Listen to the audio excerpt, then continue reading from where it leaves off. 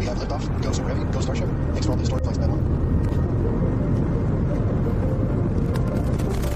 Vehicles into downrange. Booster Raptor chamber pressure nominal.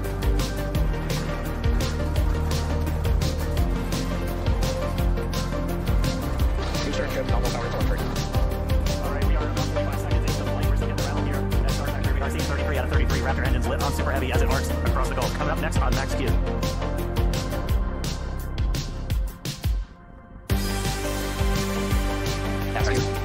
So this one, we passed through that period of maximum aerodynamic pressure. The next thing we're looking forward to is going to be hot staging. So we got 33 of 33 Raptors lit. Super Heavy makes its way uphill. It's then going to ignite its 6 Raptor engines to push it away from Super Heavy and then start making its flight uphill.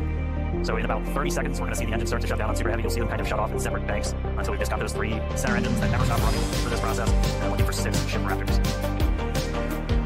All right. We go coming up in about 10 seconds. The engine's throttling down.